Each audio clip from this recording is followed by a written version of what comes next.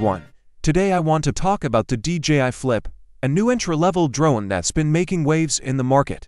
Priced affordably, it's really aimed at beginners looking to dive into the world of drone flying without breaking the bank. So, let's get into what makes this drone stand out, shall we? First off, the DJI Flip is super easy to operate. You can literally hand launch it, which is just so cool. No complicated setup, just toss it in the air, and you're good to go. The controls are simple too, especially if you prefer the optional joysticks. It's designed so that even if you've never flown a drone before, you can pick it up and start having fun right away. Now, let's talk about the camera quality, which is a big deal for any drone. The Flip has a 1.3-inch sensor that shoots in 4,000 at 60 frames per second. When you compare it to other drones in the same price range, it really holds its own. The image and video quality are impressive, making it a solid choice for anyone wanting to capture stunning footage without needing to invest in a high-end model.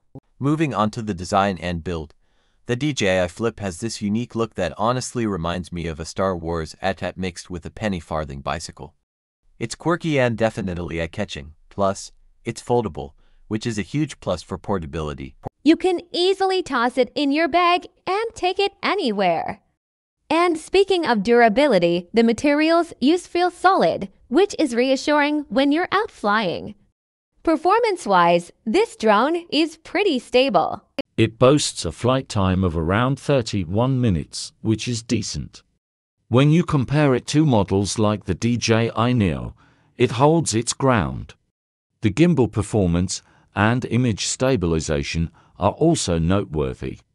You can expect smooth footage, even in windy conditions. But, let's keep it real, there are some limitations.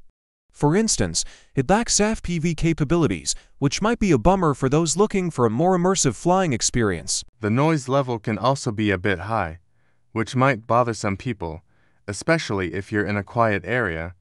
And if you're coming from the mini series, the size might feel a bit off to you.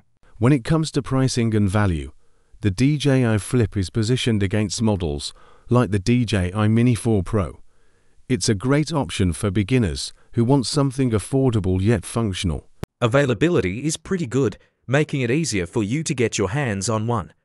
So, to wrap it all up, the DJI Flip has its strengths and weaknesses. It's easy to operate, has solid camera quality, and is portable. But there are some drawbacks, like the lack of FPV and noise concerns.